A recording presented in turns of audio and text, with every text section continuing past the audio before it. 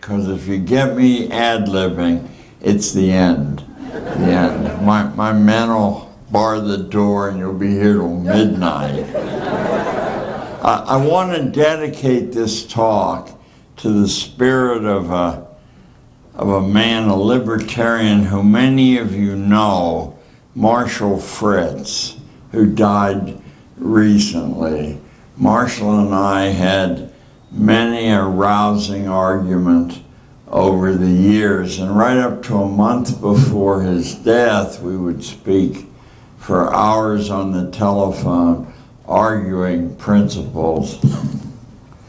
I'd also like to dedicate this to the spirit of my granddaughter, Christina, age 17, into whom Marshall's spirit seems to have been reborn. She's already been arrested twice and gone to court to change her name.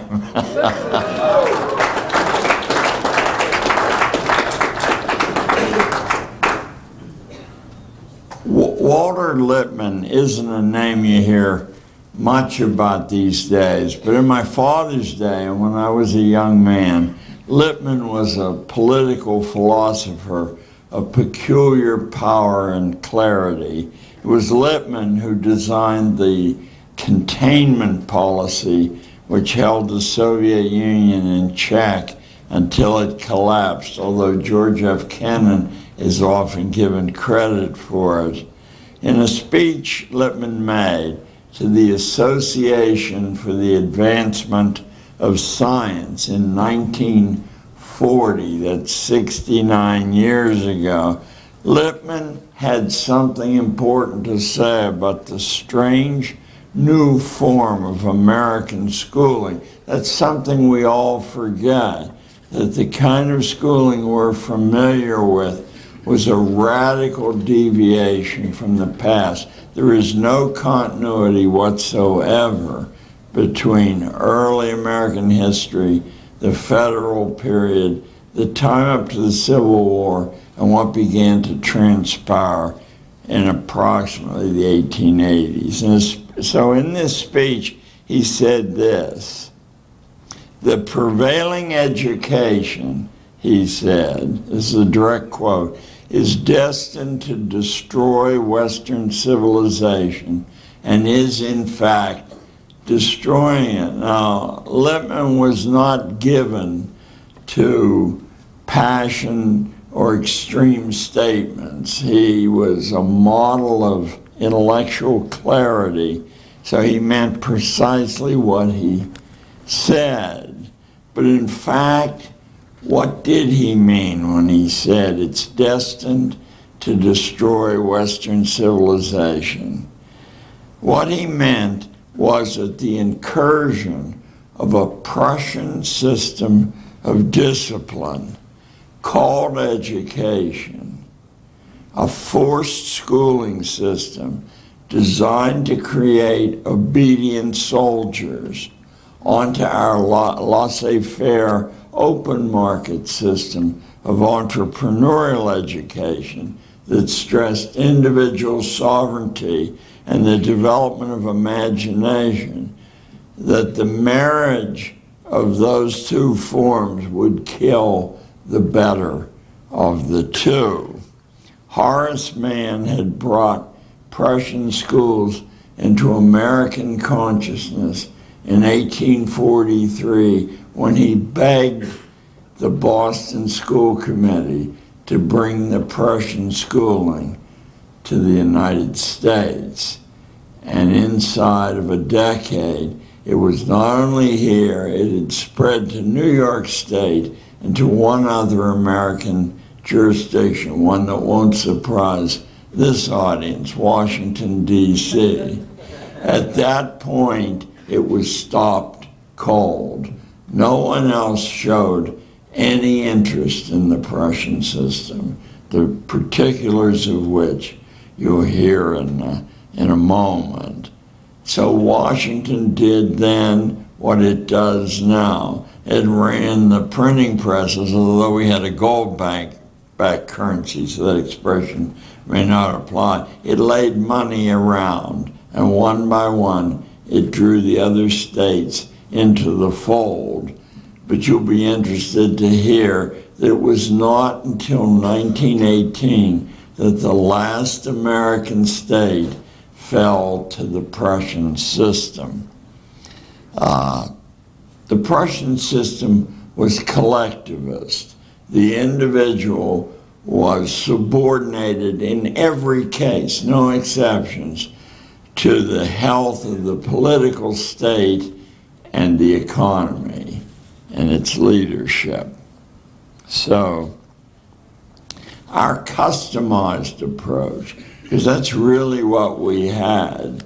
There were dozens of different varieties of schooling, and none of them were of any extensive tenure. The longest amount of schooling was 4 months, and the average was much closer to 2.5 months of schooling. Doesn't mean that the rest of the time was education free. Alexis de Tocqueville in Democracy in America, a French aristocrat, had no doubt that the United States was the best educated country in the history of the world, including classical Greece, and yet we had no system of schooling at all. Probably the norm was what today would be called homeschooling. But as I said, there were dozens of varieties of formal, more formalized schooling. So it was during the immigration panics of the 1870s and 1880s that the idea of Prussian schooling began to soften American resistance. And the government kept steadily hammering on the theme that these people needed to be Americanized. But as this audience, unlike any other audience I speak to, certainly usually understands that to impose conformity is a very un-American and also a very unwise idea. It makes people radically incomplete, fearful. True, it makes them easier to manage, but in a human sense, it ruins us.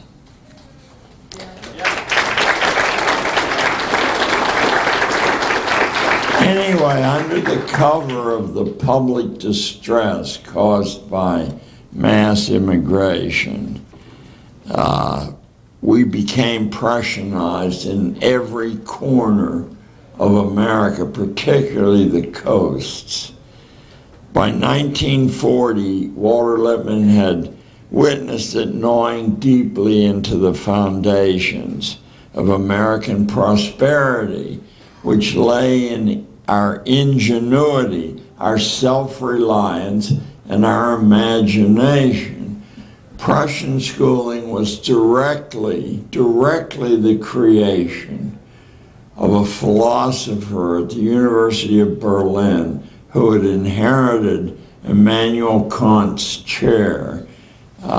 His name was Fichte, Johann Fichte, and Fichte demanded publicly of the Prussian king that the imagination of ordinary people be eradicated because it added an unpredictable element to the Prussian economy, which largely was based on renting soldiers and invading other countries and stealing their stuff.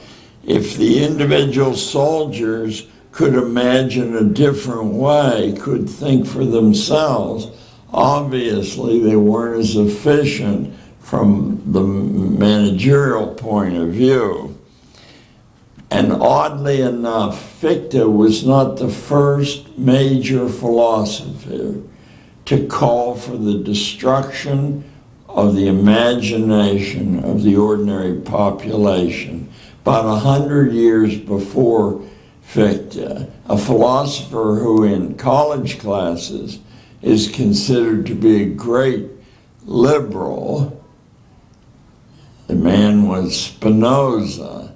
He knew himself as Benedict Spinoza, but history records him as Baruch Spinoza for reasons that would take another lecture to go into. Anyway, Spinoza, in a book called The Tractate of Religion and Politics, usually you'll see it rendered, your librarian can order it for you as Tractatus Religico Politicus. Spinoza invented, down to the most minute details, the form of systematic schooling that we have in the United States today, and also in most parts of the world, you know, with minor deviations. Spinoza said the purpose of this was to destroy the imagination and to fill the ordinary mind with such nonsense, with so many contradictions, that they would be unable to oppose, I'll call it, management.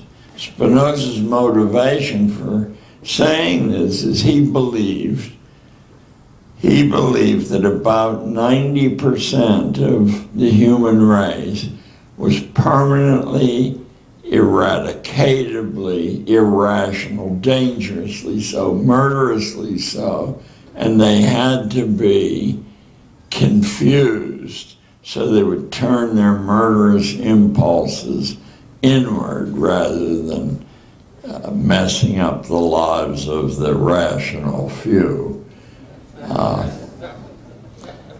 And interestingly enough, prior to Spinoza, we have another almost identical formulation several centuries before. John Calvin's Institutes of the Christian Religion, written by a first-class legal mind, actual lawyer Calvin was, points out that about 95% of the population are hopeless. They're damned before they're born, and no amount of good behavior will reclaim them, and therefore, first you got to keep this news from them because it might make them restless, and second, you have to embed them in a system of schooling in which they're taught to chase illusory prizes, to wear themselves out competing against one another, and so on. And the original father of this idea, and I know that most of you are aware of this, was a classical Greek aristocrat we remember as Plato, and in his two utopias, the Laws is the last of the two, and the Republic is the one most people read. He lays down a system of confused enterprise to render most people harmless. This idea has traveled directly down to us. I have been unable in years of trying to find a major thinker who rejected this idea, who didn't boost it, and the one that caused the most damage of all, probably you mean that one won't go up and down, huh? Hey, I have faith. The fellow who caused the most damage, teaching the same idea, but, quote, scientifically, was none other than our hero of the last couple of weeks, because of his 200th anniversary, Charles Darwin. Most of us don't bother to actually read Darwin. We read a school secondhand account of what Darwin said, but if you go straight to the horse's mouth, you will discover that the human race is not evolving. A tiny fraction of the human race is evolving, mostly blonde-haired, blue-eyed people from Scandinavia, and the rest of the people are evolutionarily retards. I'll give you the citation. Is there anyone in here that has any Irish in their background? Let me see your hand. Oh, you're going to love this. This will not be the Darwin that you studied in high school.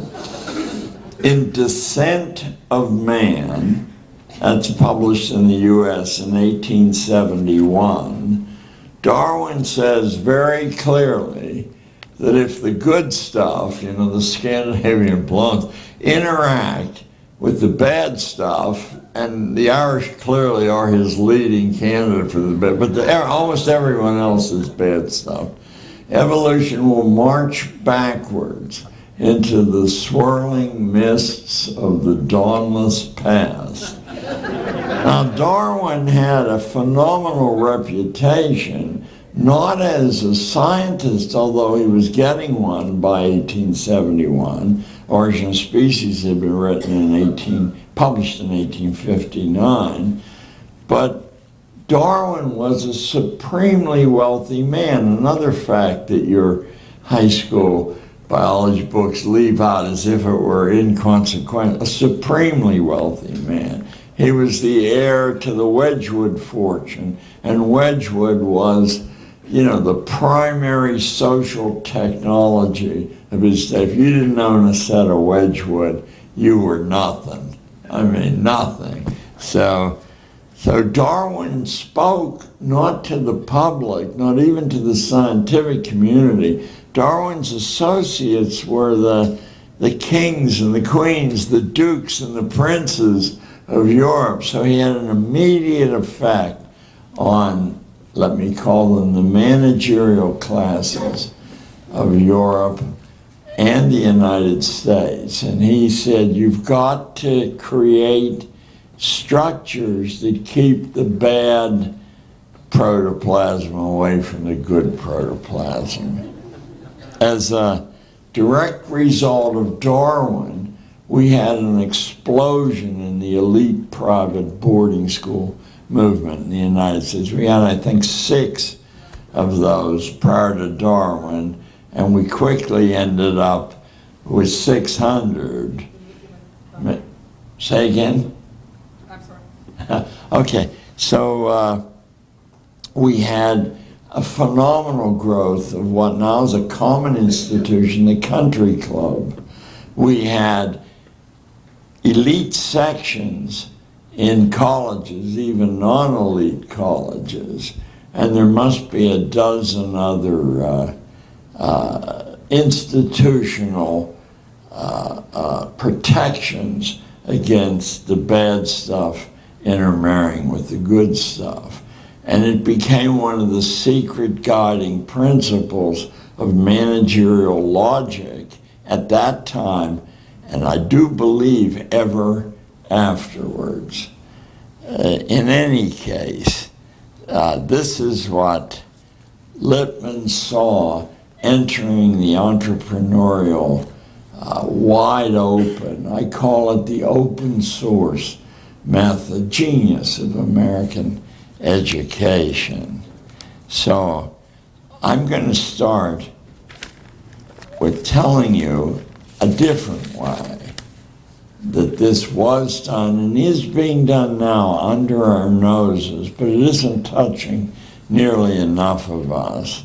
The school question of the moment is this: can we create more sensible uses for the time of America's young than sentencing them to bells and chair time and memory drills for 12 years?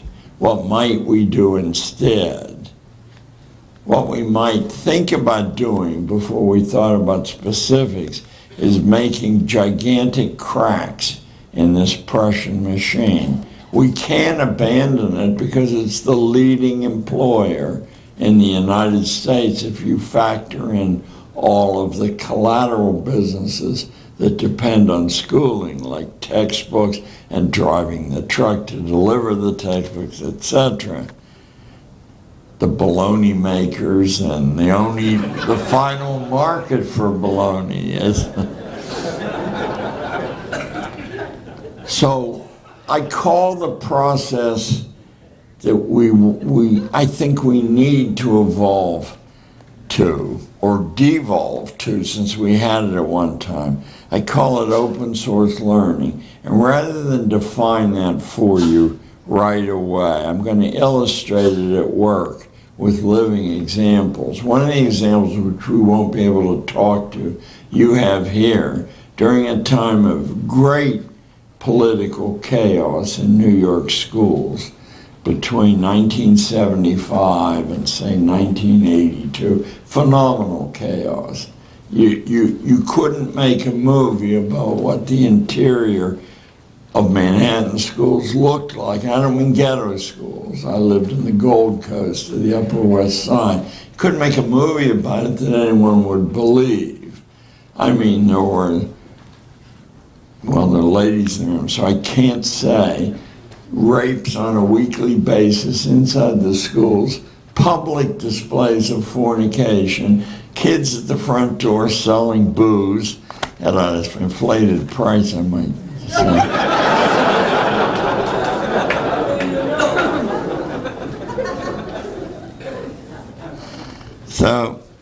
But I'm going to show you some examples of open source at work right now in the world around you on a minute scale.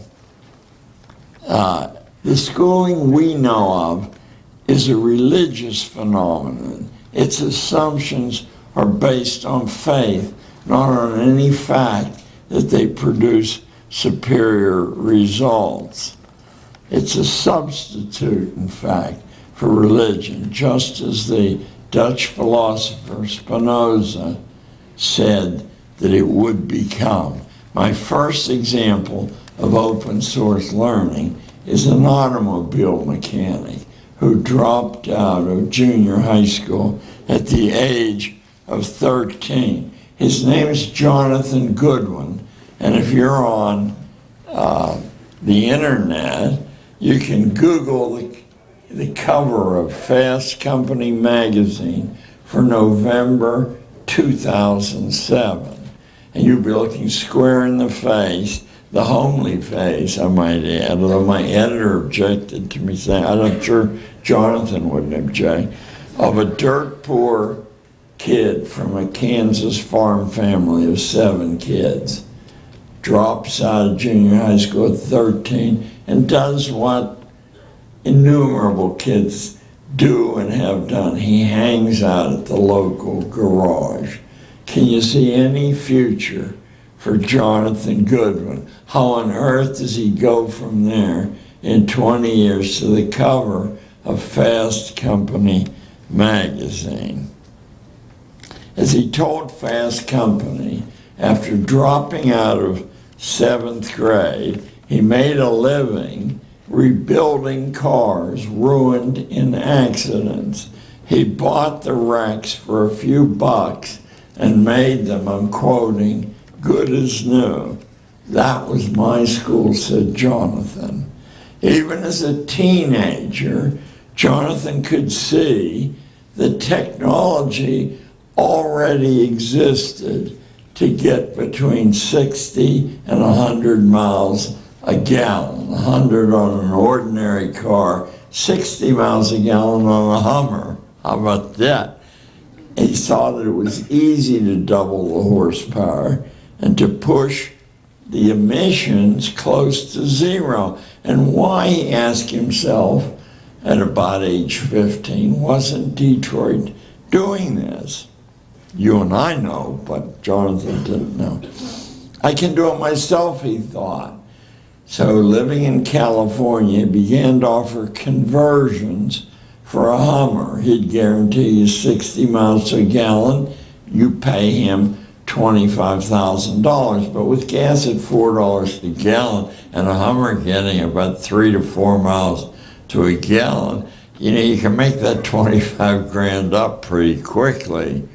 Did people laugh at this cheeky kid? No, they lined up, giving him more business than he could handle. And his best customer was the governor of California, Arnold Schwarzenegger, who owned 7 Hummers.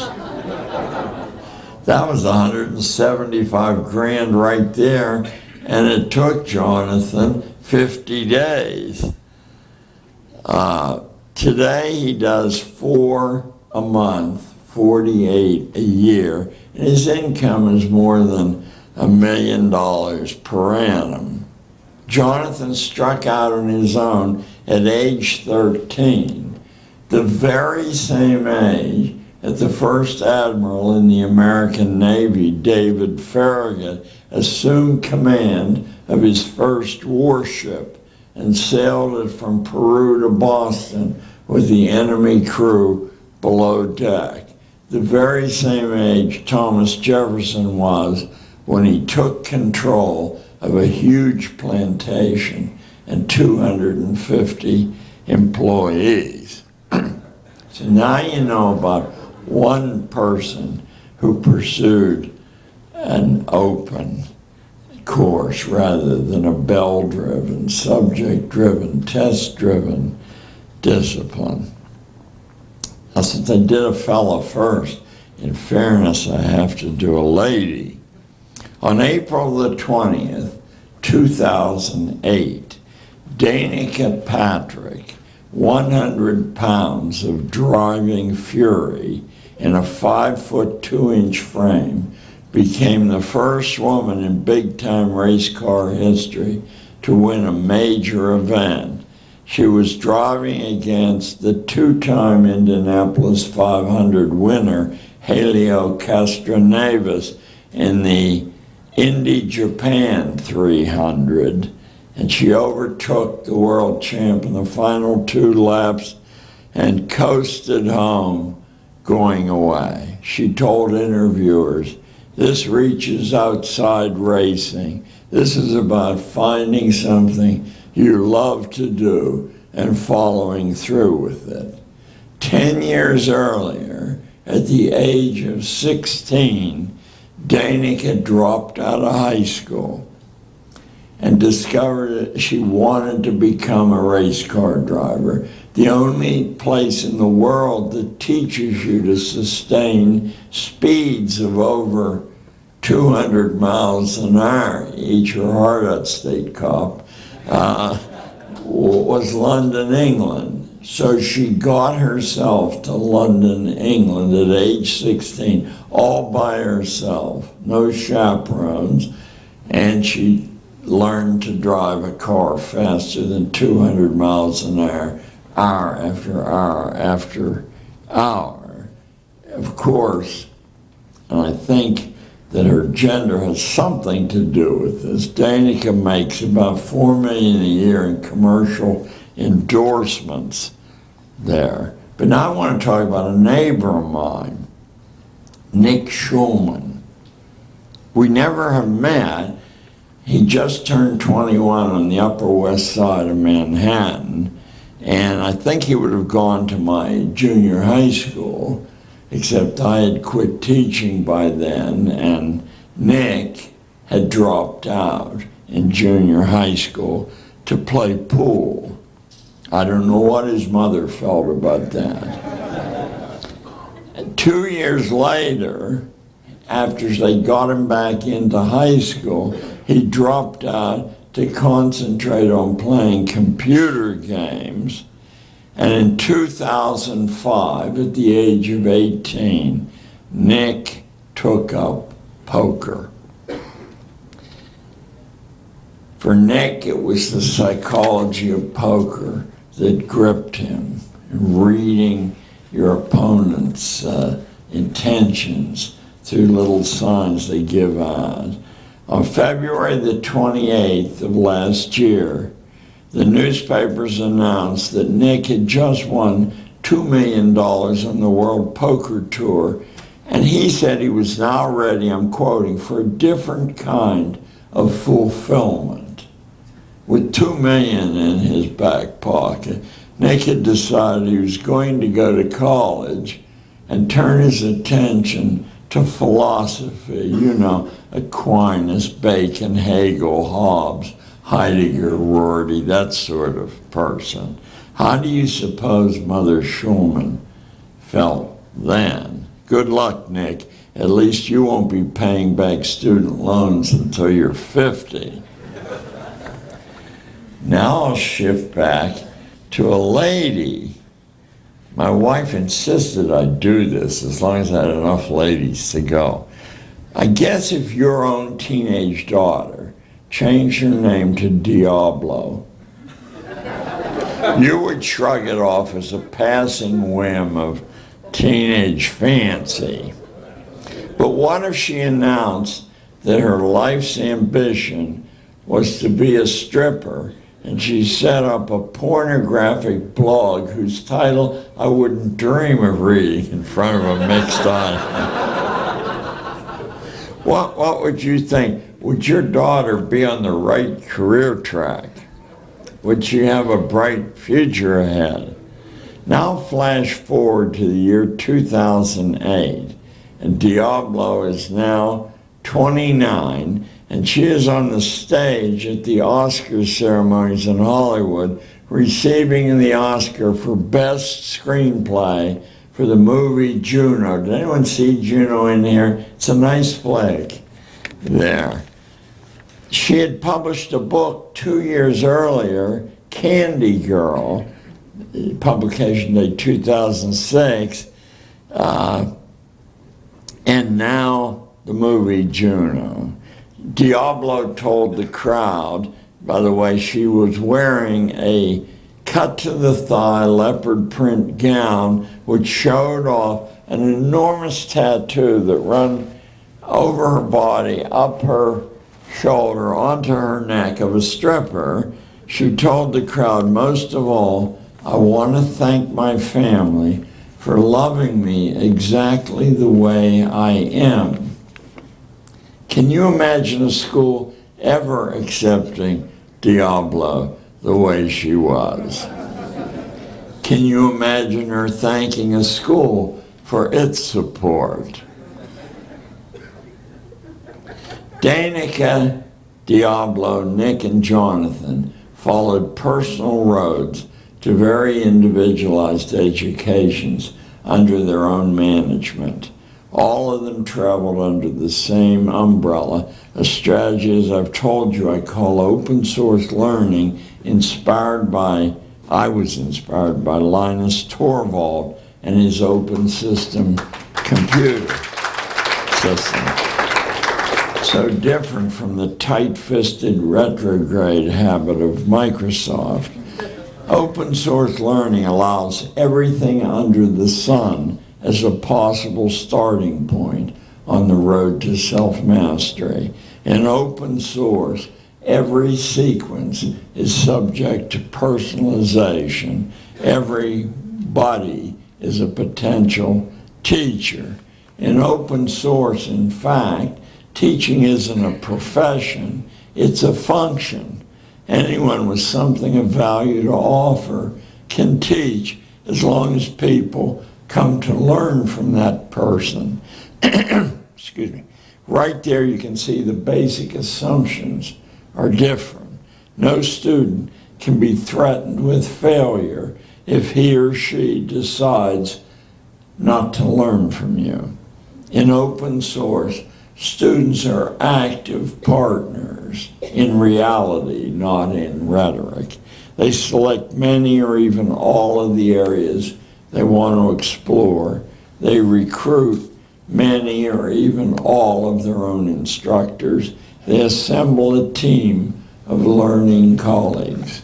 It sounds too promiscuous, I know, too undisciplined, but in the real world of laws, customs, and parental rights, everything is by negotiation, isn't it? Every situation is one of a kind.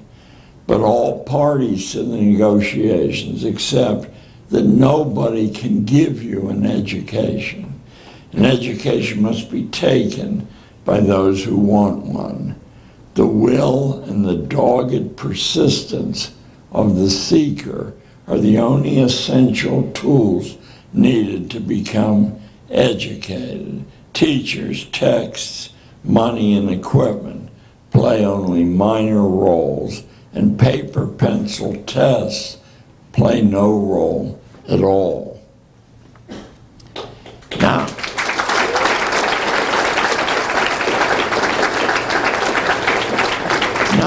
I'd like to move from these simple, ordinary examples to some pretty big-time examples. A few years ago, the ThyssenKrupp Steel Corporation of Germany decided to unload its mighty Phoenix steel plant in Dortmund on China.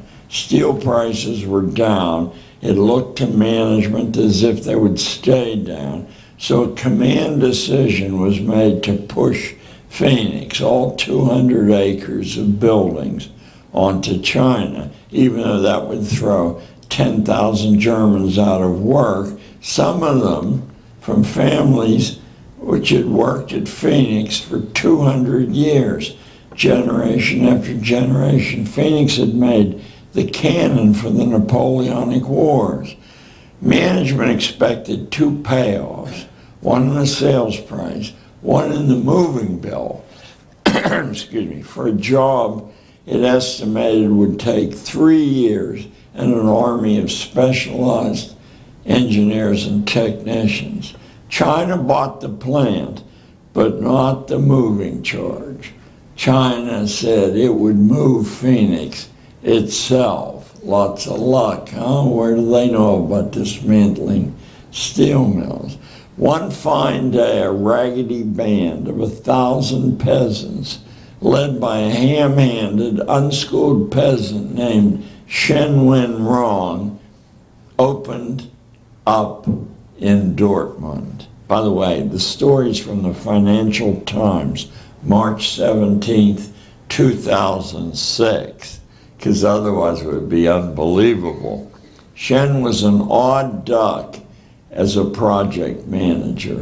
He didn't use a computer. He didn't have a real office, and he worked from a child's school desk.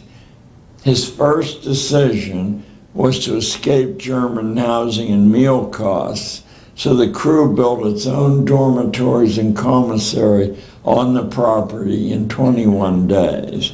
Then they broke Phoenix down, crated it, shipped it, uncrated it, and reassembled it in 1 year, not 3.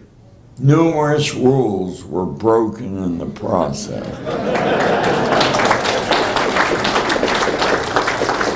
These amateur deconstructionists set aside time-honored rules for proceeding taught in engineering schools and codified in statute whenever more creative problem-solving seemed appropriate. In the time it took to complete the move, China's huge orders for steel on world markets drove prices through the roof, exactly as Chinese planners figured would happen when they bought Phoenix. The plant was a big money maker in China right from the first day, just as it would have been if it had been kept in Dortmund. Not only did the ignorant Chinese outwork the trained and well-educated Germans, they outthought them too. How have we allowed ourselves to be fooled into believing that experts and specialists are needed for matters within the reach of ordinary people? How have we been taught to think so little of ourselves? If a farmer and an amateur construction crew of farmers can tear down and put back up a huge steel plant 3 times faster than experts say it can be done, then you and I need to rethink a lot of what we've been carefully conditioned in schools to accept as truth.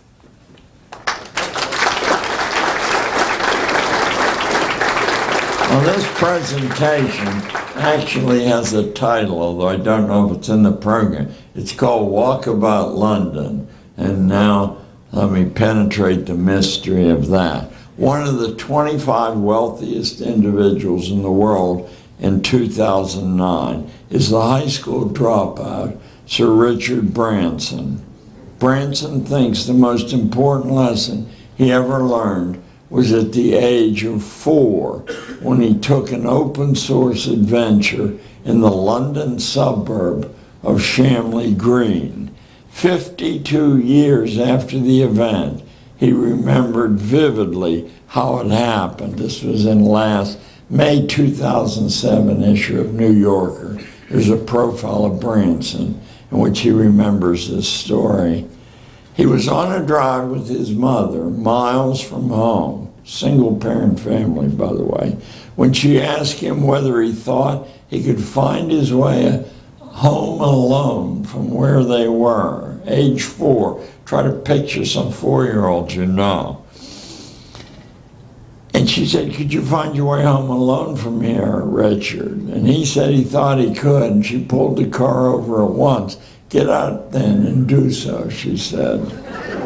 And she drove off, not to a safe distance and watched the little bugger. Now she went home. Probably poured a drink. Of course, he did it. By the age of 12, he was taking 100-mile bike trips, round trip to the beach at Bournemouth. Quote, "Mother was determined to make us independent," he said, over a half-century after the walk. Later, after a very brief go at high school, he dropped out, never wasting a day at college waiting his turn. Wasn't a moneyed family. His mother was a stewardess in the days when that was a dicey profession.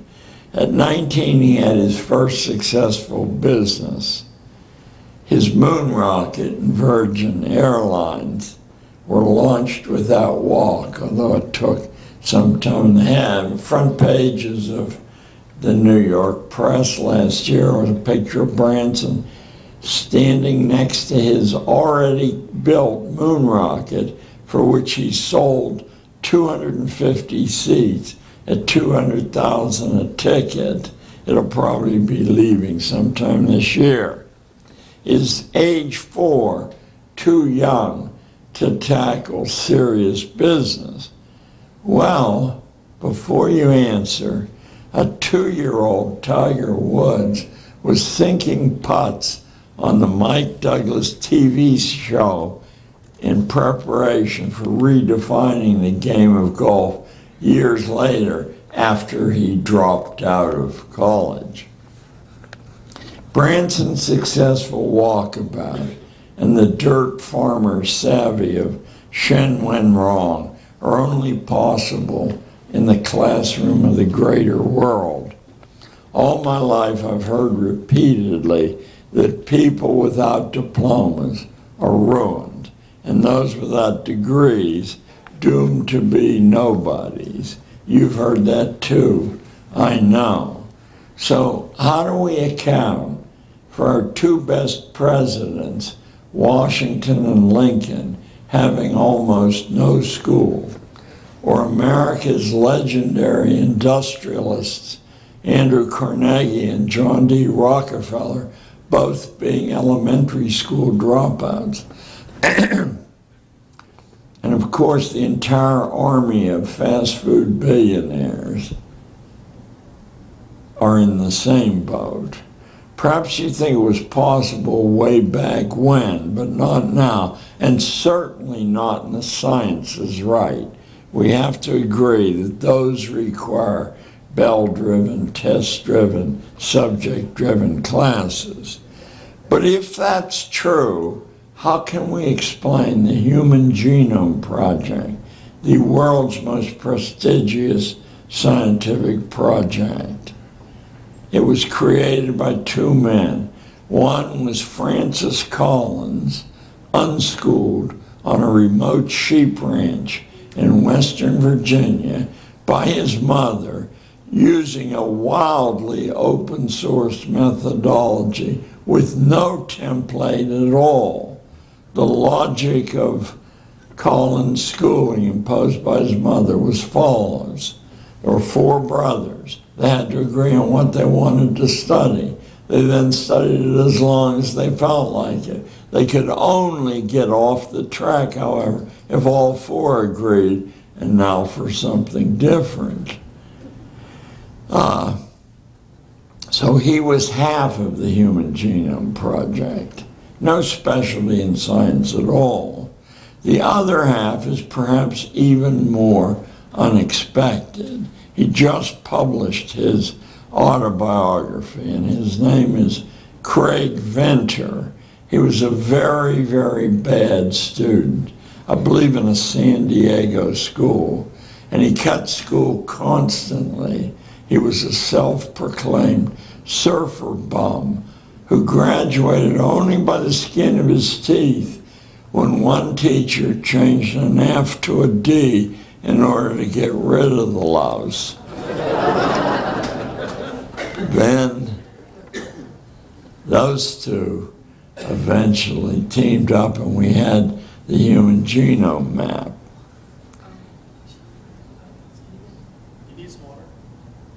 I need a stretcher is what I need, but no, no, I'm from Pittsburgh once we get the bit between our teeth.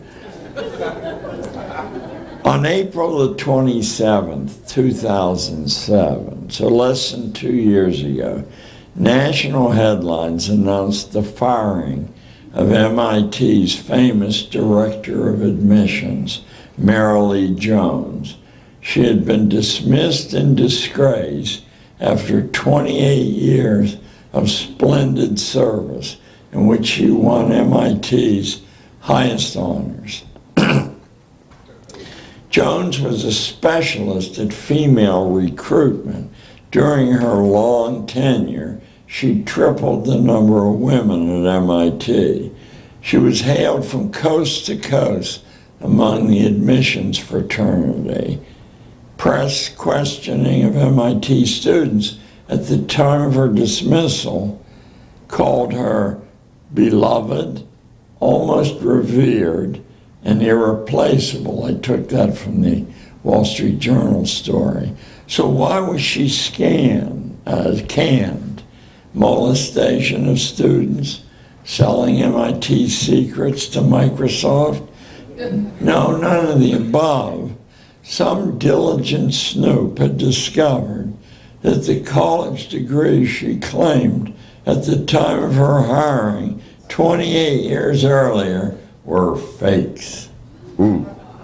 She had actually been, if I gave you 1,000 guesses, no one in this room would come close, I wouldn't either.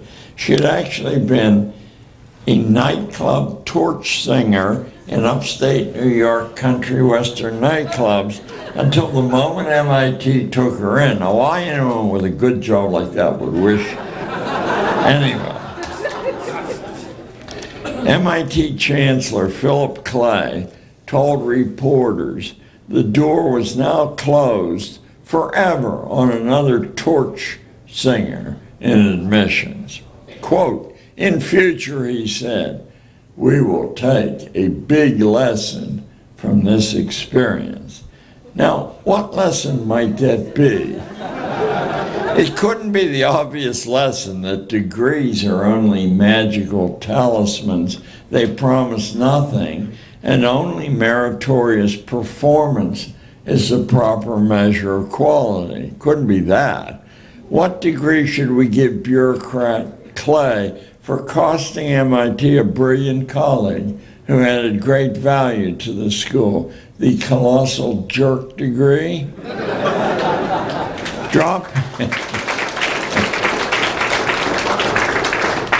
Dropping school does not mean dropping education. That's the real lesson. Think of Ingvar Kamprad, diagnosed as dyslexic by the usual school experts.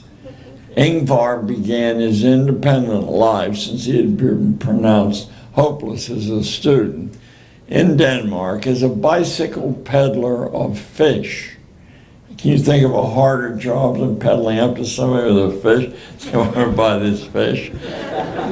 Gradually, he added matches to his basket, and finally he finished it off with Christmas decorations. Well, what about a Christmas decoration? You don't want the fish. No, the decoration smells like fish. Then, bit by bit, Ingvar founded IKEA to reflect his egalitarian philosophy that beauty and utility should be available to everybody, not just the prosperous. That fish peddler is worth $31 billion today, but much more important than his wealth is his ongoing determination to add value to lives other than his own. When you understand yourself so thoroughly, you can write your own script instead of following the orders of strangers or the common paths of your time. You must be among the small group on the road to education.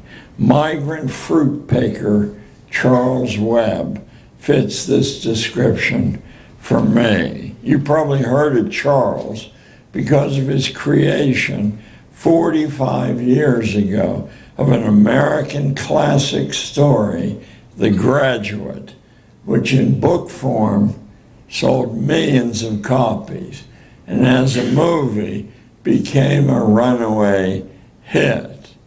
Charles and his wife, her name is Fred, Charles and Fred made $100 million, and they were on the A-team guest list all over the world. And guess what they did with their $100 million? They gave every penny of it away. Charles said, wealth didn't work for us, he told a reporter, and they became migrant fruit pickers in California, living in trailers. The world is just much different than the ordinary narratives allow us to imagine. Every school day in America, 7,000 young men and women drop out of school, some confused, some brave, all of them angry. If we had any national coherence or leadership, we would look at these people as a great resource and treat them with respect. 1.25 million people a year, no different as genius possibilities than the dropout Benjamin Franklin or the dropout Richard Branson or the dropout Wright brothers or the slum urchin Lula da Silva, grown to the presidency of Brazil without a school certificate and on the verge of making his nation free of petroleum, probably next year, but certainly over the next 2 years. More than 1 million American young a year do not want to be in a classroom. I think that would be 20 million if they were offered a choice to help America become a new nation again.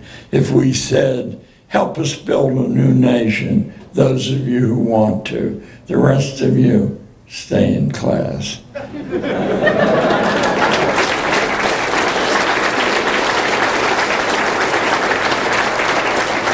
If things really were as we've been taught to believe, how could Lula the urchin be the head of a complex modern nation?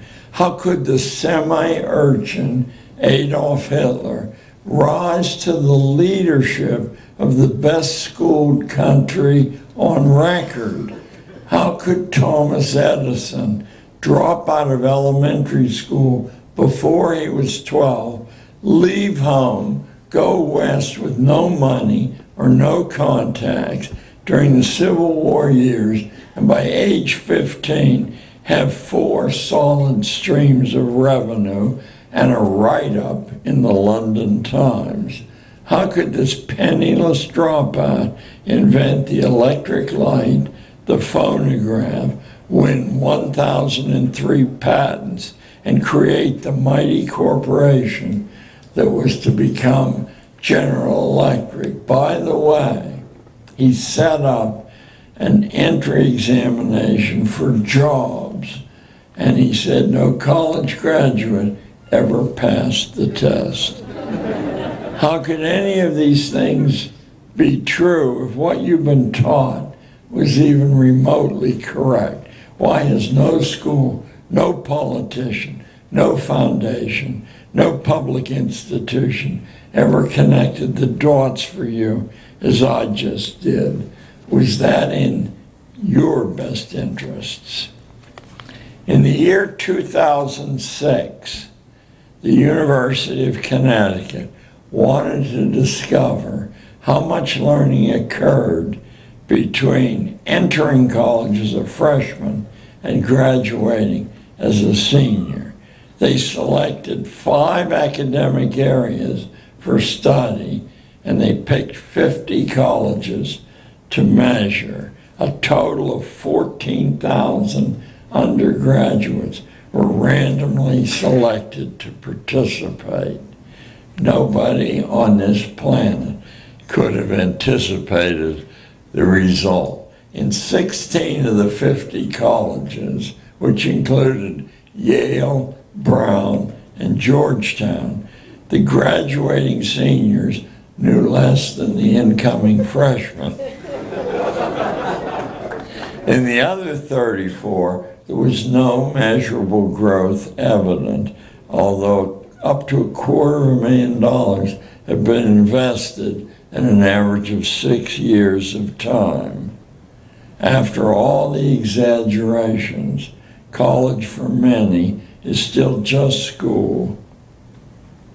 On April the 13th, 2008, the television show 60 Minutes reported that a cancer patient, John Canzias, had developed a heretofore unknown method of attacking tumors, which Nobel Prize-winning cancer researcher Rick Smalley said, quote, would change medicine forever, adding that in 20 years of cancer research, it was the most impressive development he had ever seen.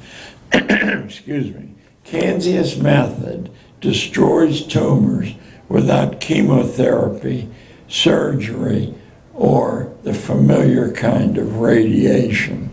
What impressed the 60 Minute producers was that Canzias had no college degree and no background in science or medicine, but as a boy, he had been obsessively an amateur radio buff, building shortwave units. He knew, as one of the many odd facts that hobbyists accumulate, that radio waves passed through metal will heat the metal up to a high temperature. Now in late middle age, contemplating his own death, he wondered if his tumors could be injected with metal, bombarded with radio waves, and the cancer would be killed by the ensuing heat.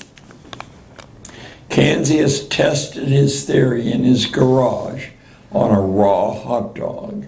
That was his equipment, using a machine he constructed out of used pie tins.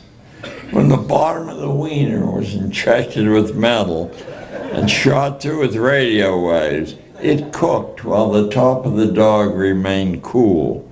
Preliminary work in university laboratories where he took his finding seemed to show that indeed radio waves do kill cancer when the tumor is filled with nanoparticles of metal, something the vast, specialized, educated empire of cancer care never managed to stumble upon in its many decades of existence.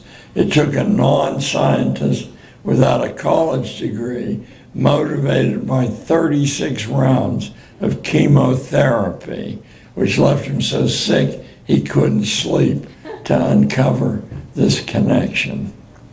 The assessment tools pedagogy has devised, and for you libertarians, I hope you know what the word pedagogy derives from.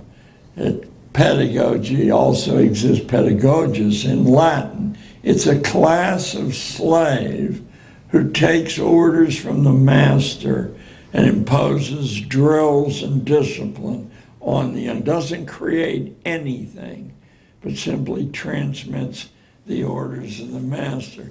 What we've allowed to transmit through 23 centuries to a modern America is a term for the profession.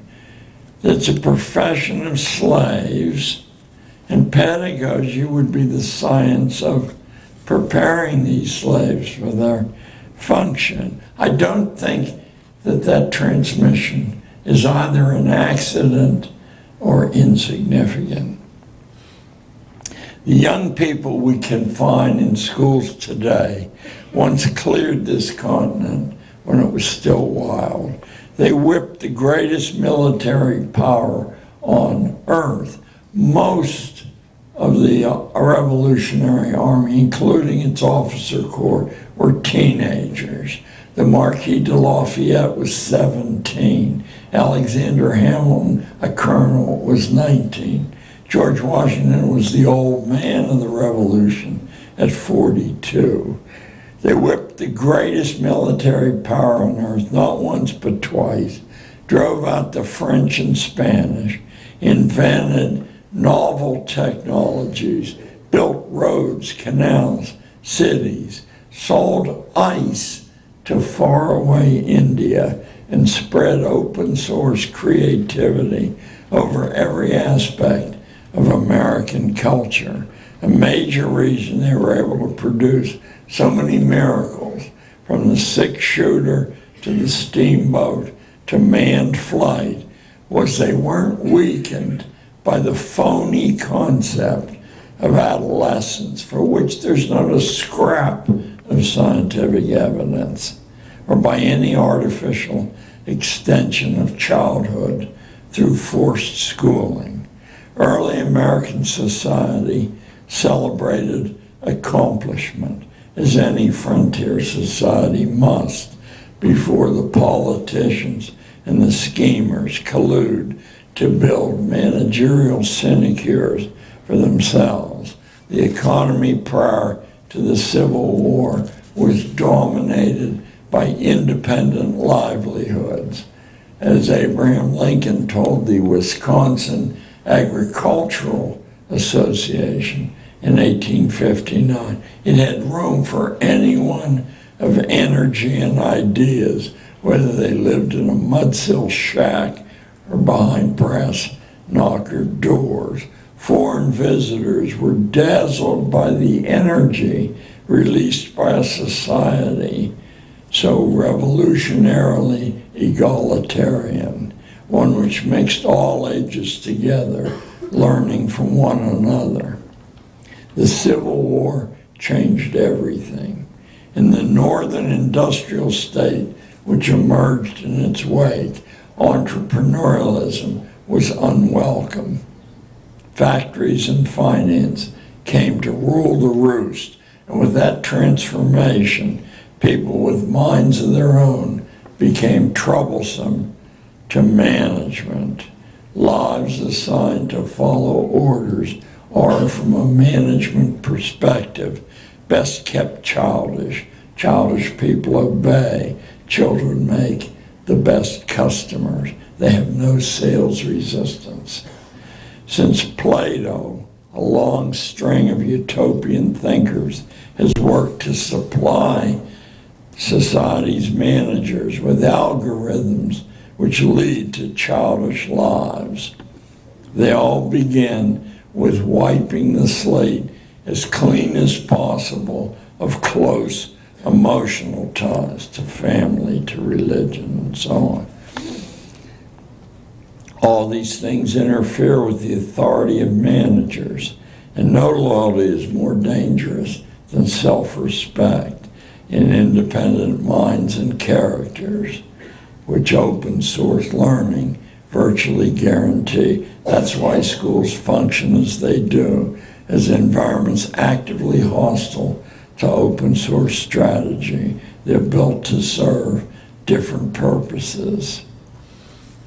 I think at this point, I'm going to give you like a 7-minute break, and I'm going to sit here and just rest my voice, because we're getting to the good part.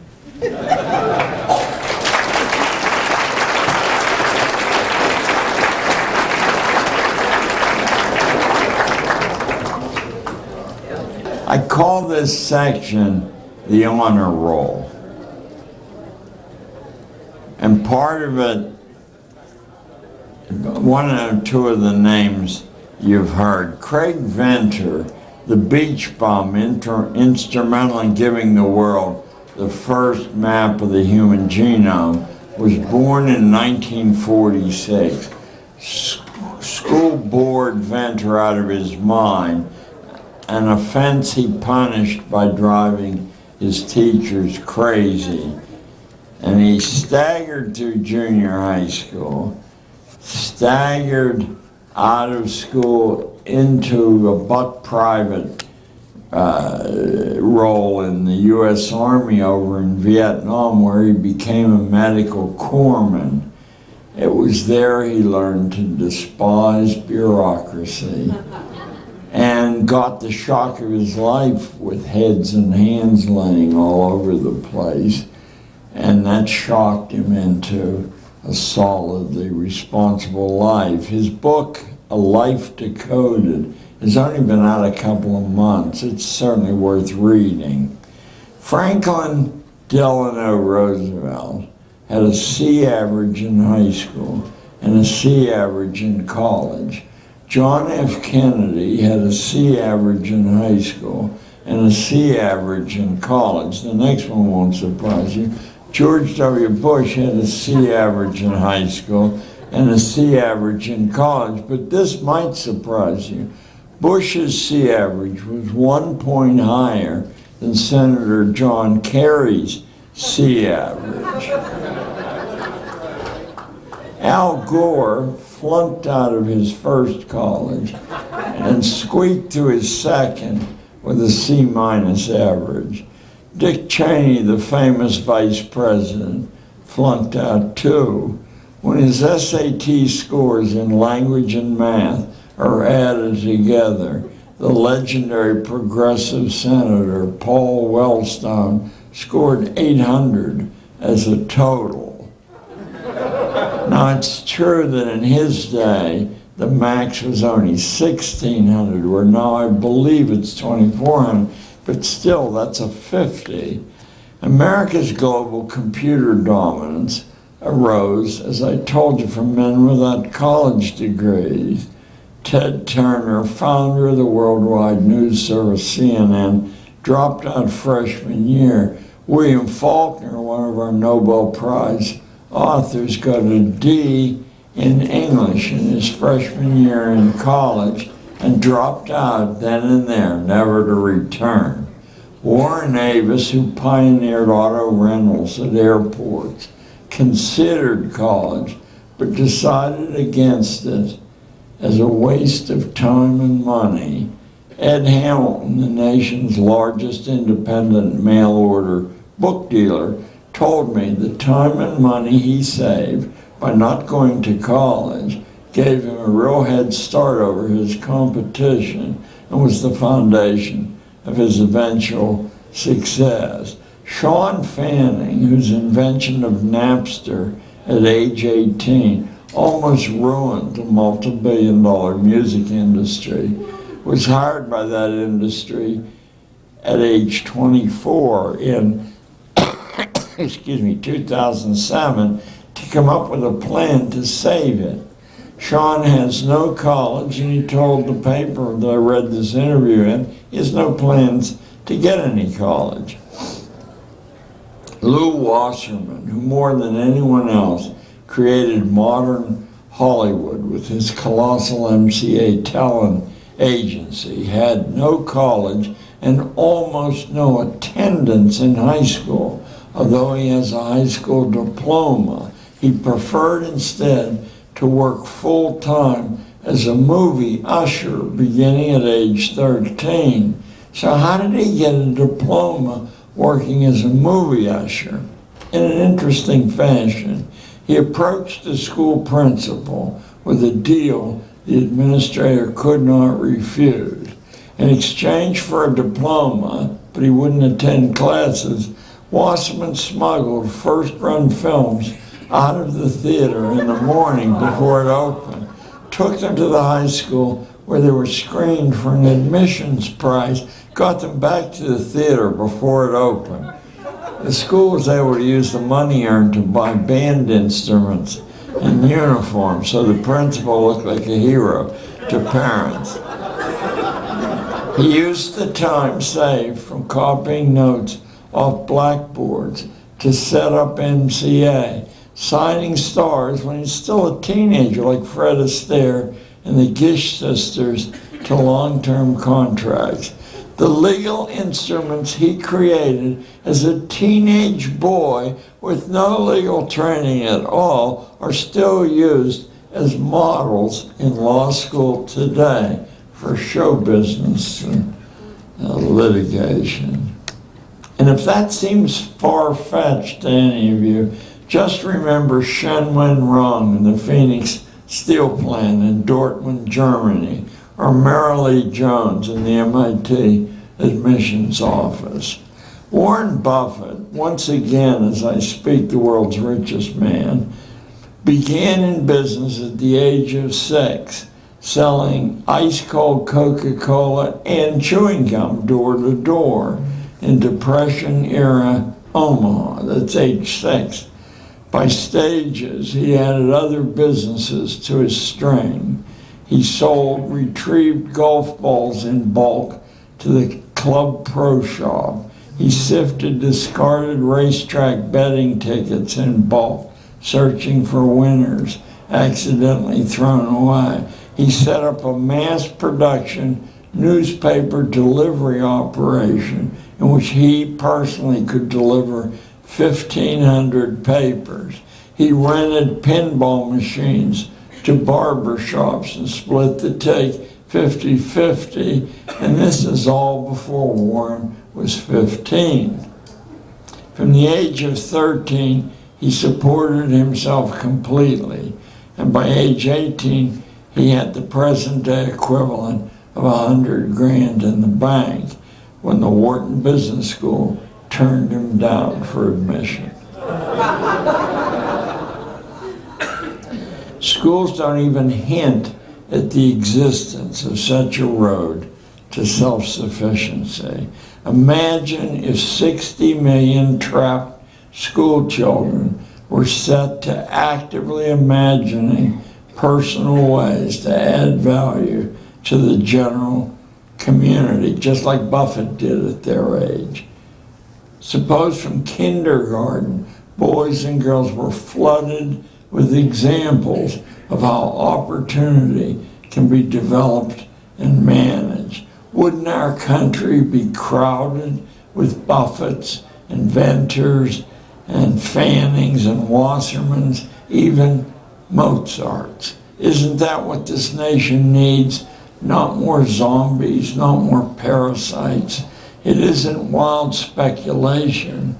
What I've just done is to carry your imagination back to the colonial days in Ben Franklin's Philadelphia, where the crackling energy of limitless possibility wasn't created by any task force of experts, but by everybody getting a chance at a term just as soon as they felt able, in an environment where possibilities were everywhere.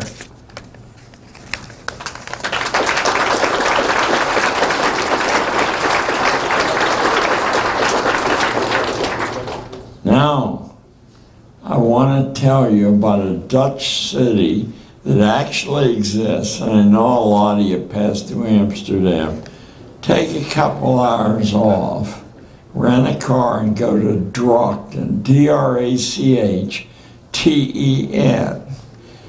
The Dutch city of Drachten had an immense traffic problem. It took hours to get through this small place, you know, and lots of accidents occurred because motorists got hot under the collar. I see someone laughing who knows the story of Drachten. What Drockton did after discussing the many genius ways of putting up signs to discipline parking and motoring through town was simply to go in the opposite direction. It did away with all traffic signs, all parking meters, and even parking spaces. The result so far has been shocking. Traffic safety has improved dramatically. Speed of transit is 5 times faster than it had been with all the police and the regulations and the signs and the flashing lights. Under some circumstances, it seems, people will take it upon themselves to look out for their own and other people's best interests. I got that from a book called The Future of the Internet. Jonathan Zittrain is the author.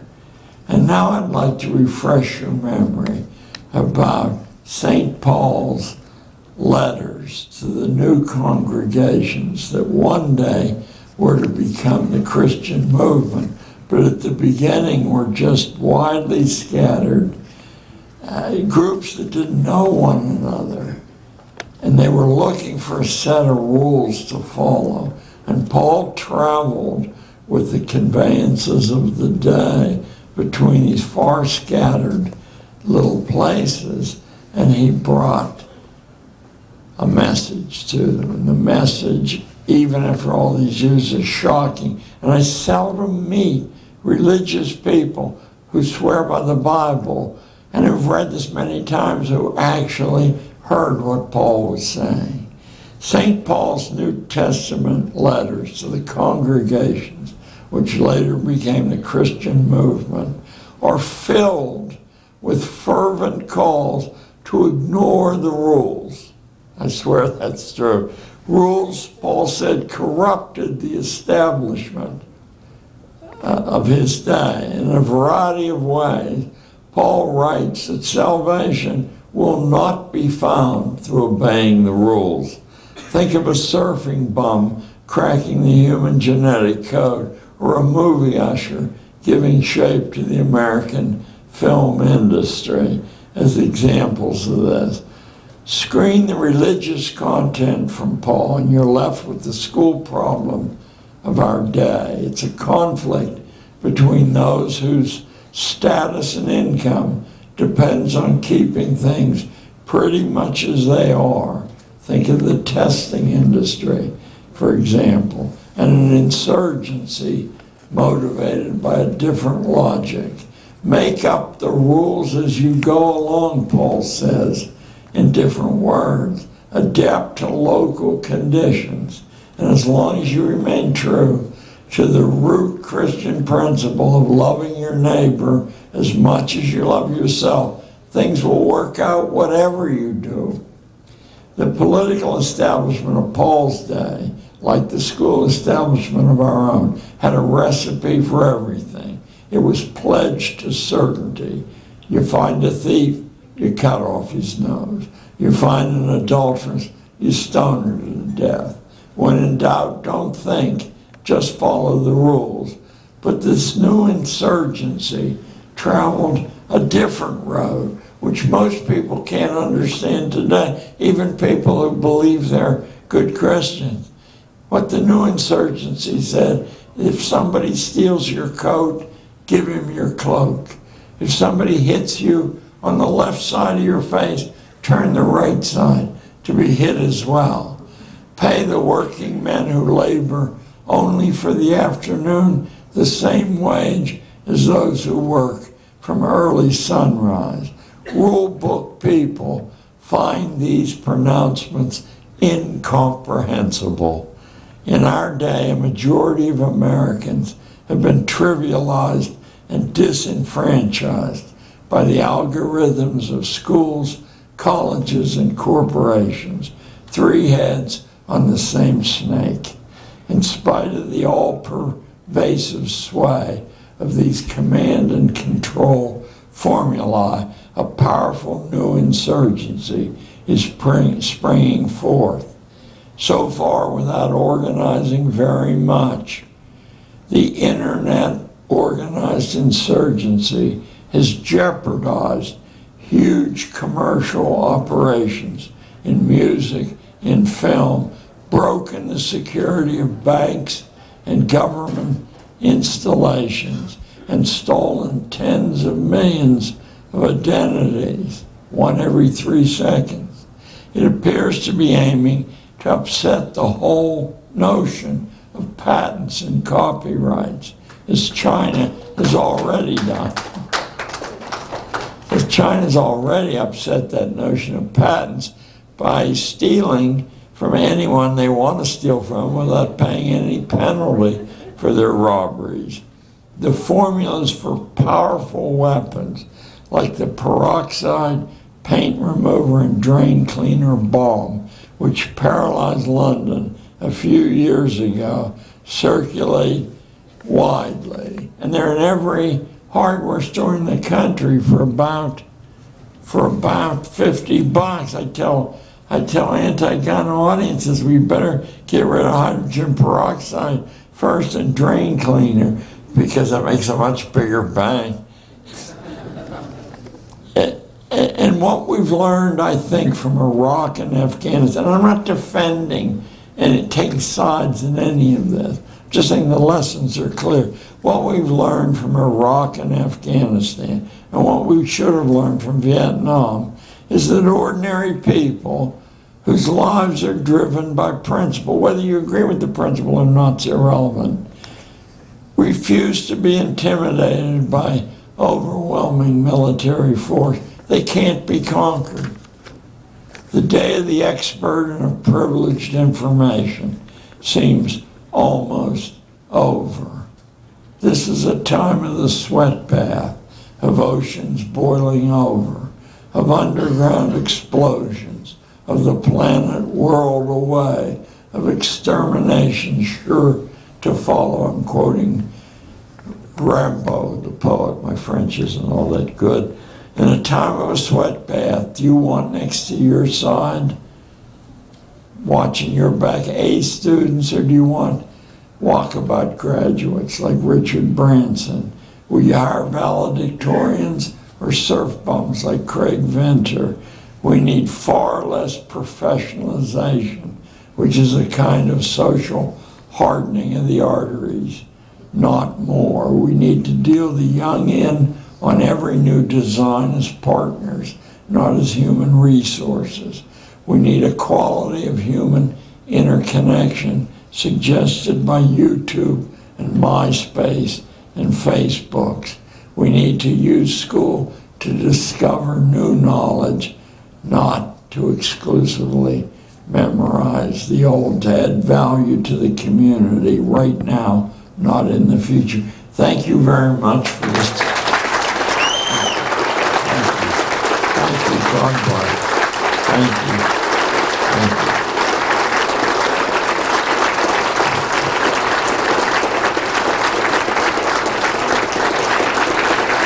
you. You've got some time to ask questions. Gina, you going to run this or? Sure. We have 15 minutes, so. But. What would you say to someone who said that the people that you have given as examples were the exceptions to the rule?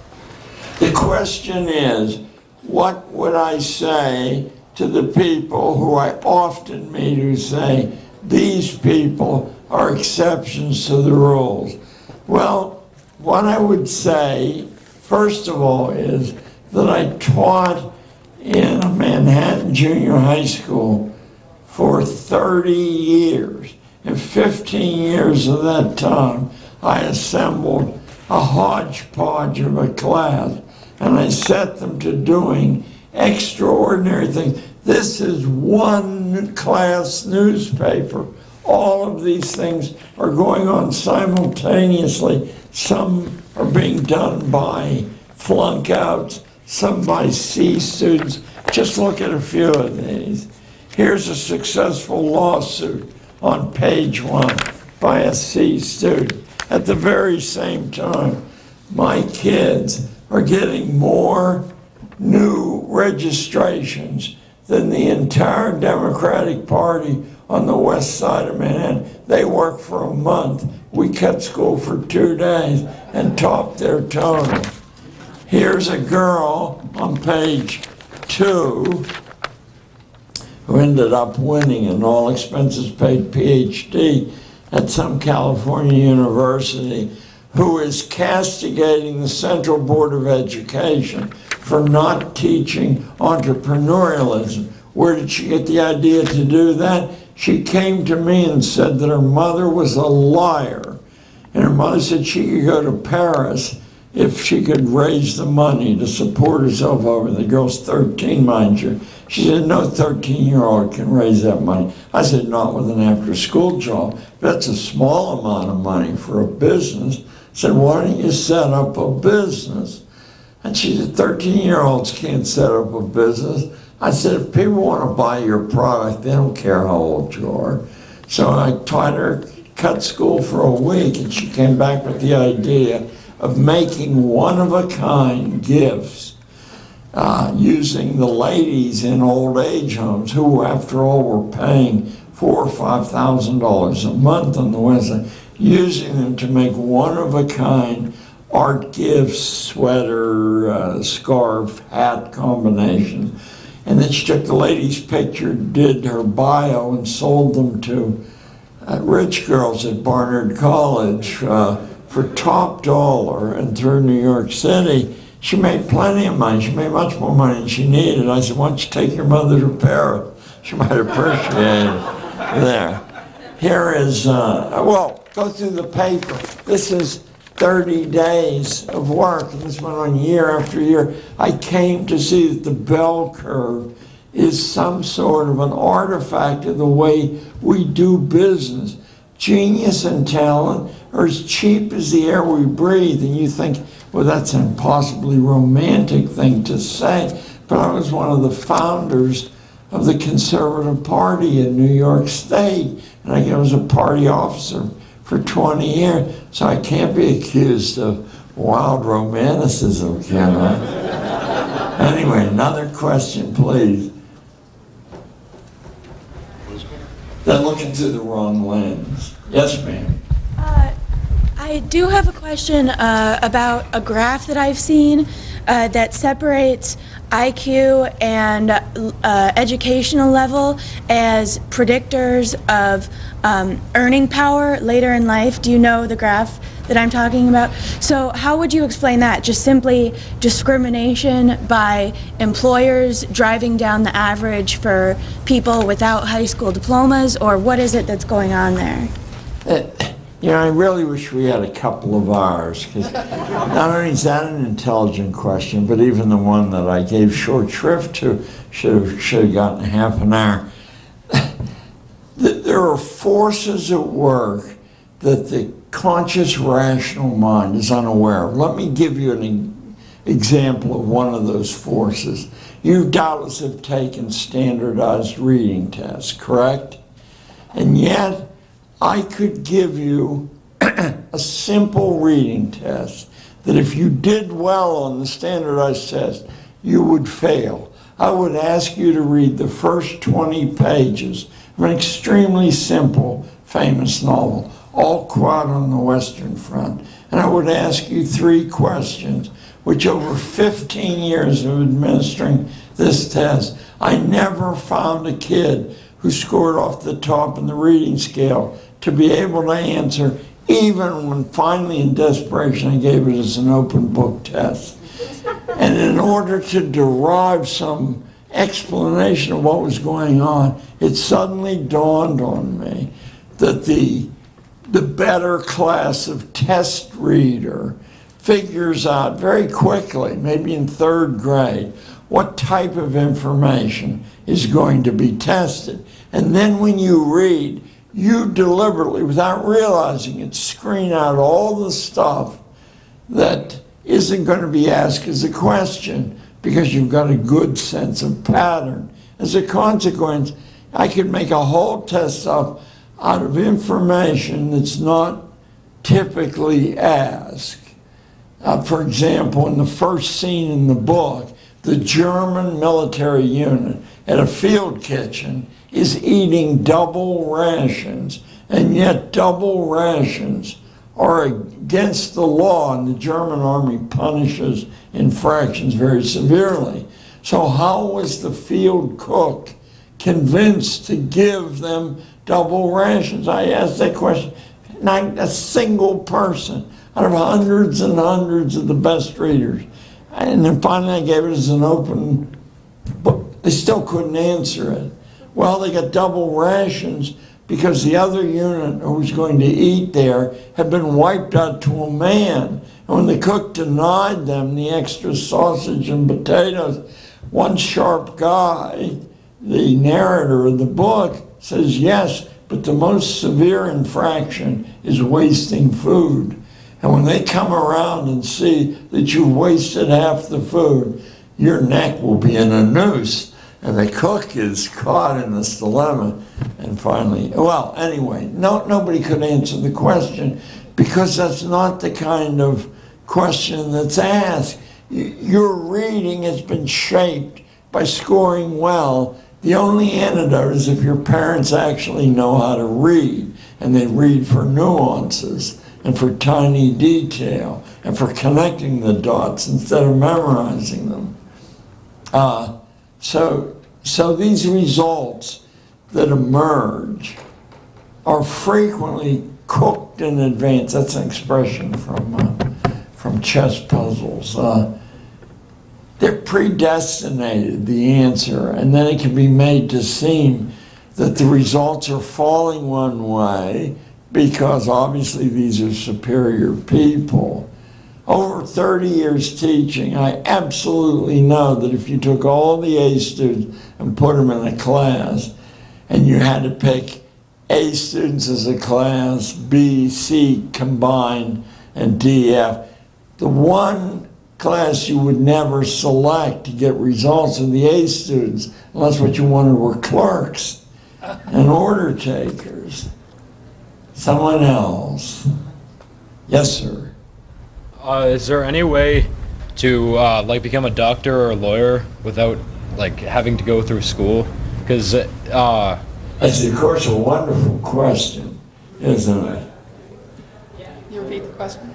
You can rig the game in advance by saying you must do so-and-so on SATs, or you must do X, Y, and Z, or we won't let you on this professional track.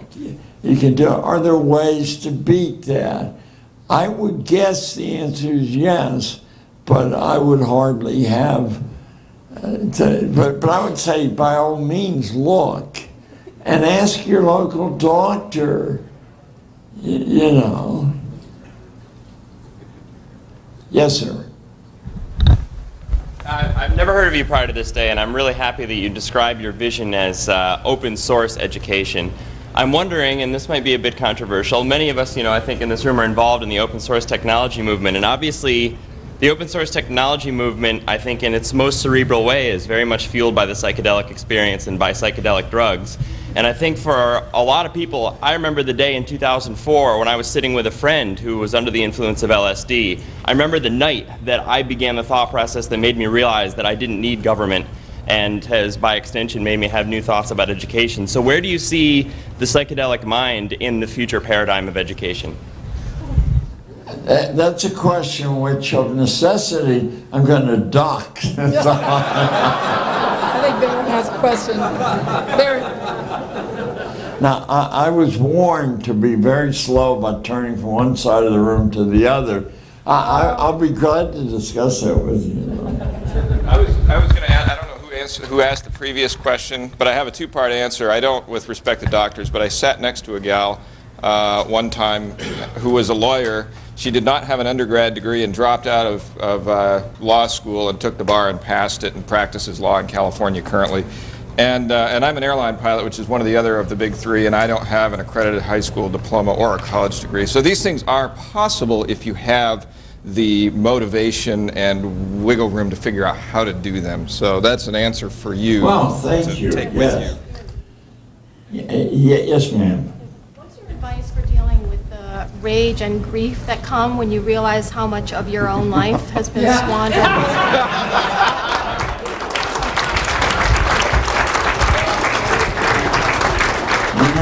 I'm set. What's the advice for when you discover for your own life? I'm 75 and I'm still discovering indwelling curiosity cutoffs, to use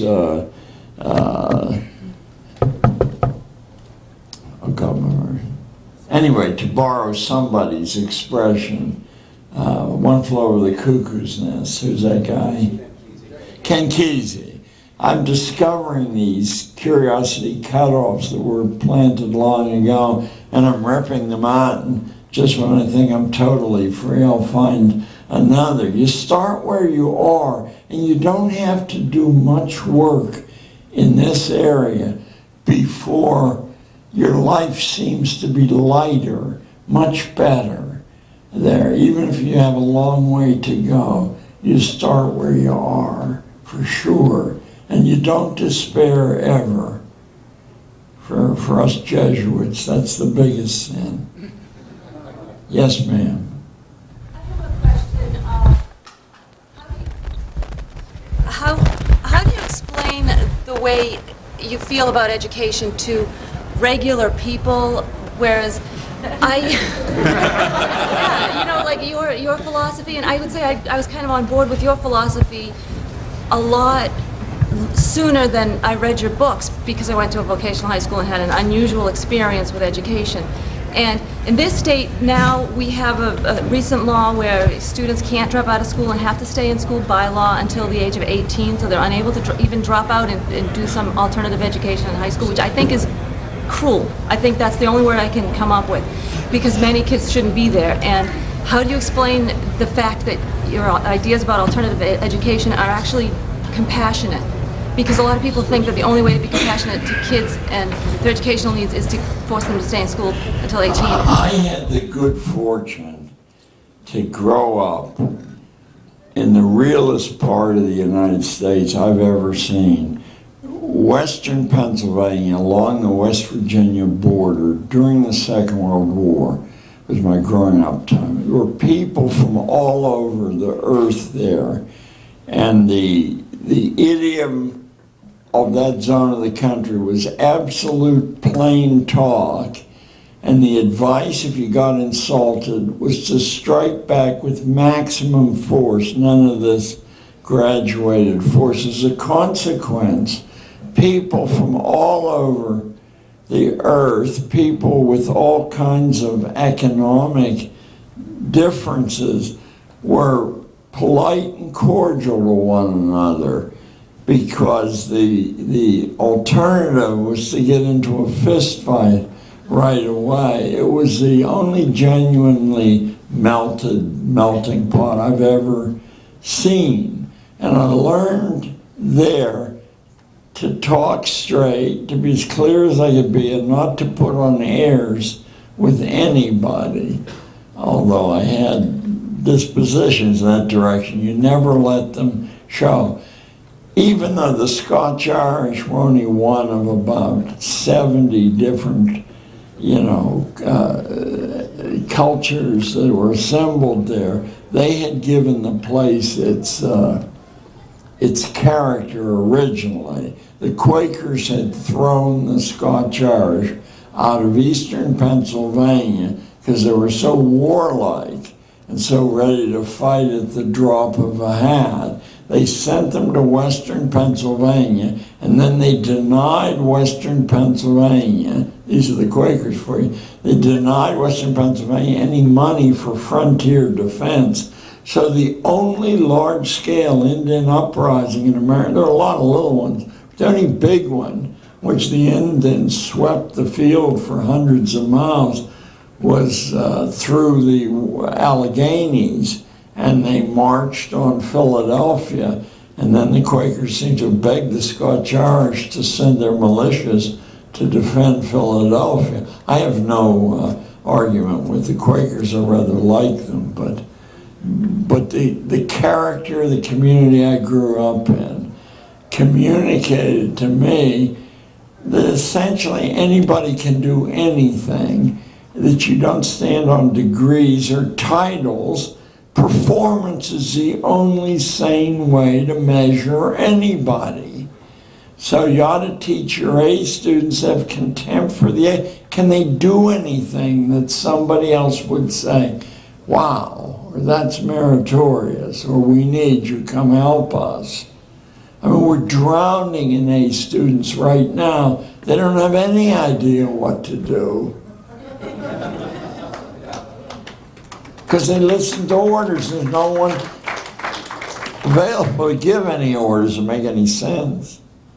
One more question. We only have time for one more. What's your opinion on Ayn Rand and objectivism? It has to be a short answer. I must say that when I got introduced to the world of libertarians, that was practically the first question I was asked, and oddly enough, I had read The Fountainhead, which I thought was a pretty good story there, although there was a bad movie made from it there, but I wasn't thinking about the philosophy embedded in it. Certainly enough people I respect admire Miss Rand, that there must be something there. So say that there's an aesthetic disconnect between us, but that doesn't mean that I don't think there's something there. Do I draw philosophic strength from writing? Absolutely. That's one of the things we disconnect kids from in school. If any of you in school had ever read, let me just pick 3 books out at random, Julius Caesar's Gallic Wars, you would have understood, as long as the school had helped you a little bit, not mine, you would have understood how a small force can take a larger, more potent force and divide it against itself and win the battle because the stronger force is busy arguing among themselves. That's what you'll learn from Caesar's Gallic Wars. If you ever read Marcus Aurelius's Meditations, which we were compelled to read in 7th grade, I'm grateful for it. That's during the Second World War, before the schools really went down the toilet. What Aurelius shows you is the single wealthiest man on the whole planet and the single most powerful man on the whole planet says flatly that nothing you can buy with money or order with power is worth having. I could hug him for that. And finally, Thomas Hobbes, in the middle of the 17th century, spelled out how a monarch can keep a Leviathan state together. That's the name of the book, Leviathan. It's very easy to read, and you see something that still sophisticated people are unable to understand. What Hobbes said is, wherever power seems to be, it is never there. Not seldom there, it's never there. Where power seems to be is the front or the mouthpiece, the flak catcher for the real power. I'll tell you, it is a mighty, a potent idea to roll around in your head and test against the George Bushes of the world, or anyone else. Really. So books should produce, and people spend years distilling one insight. But schools don't teach books that way. It's a good story, it's a bad story. Here are the details to memorize to pass the test. All right, no, we're No done. more? I'm afraid we're We're out of time. done. Thank you I'm so much. sorry. I'm sorry.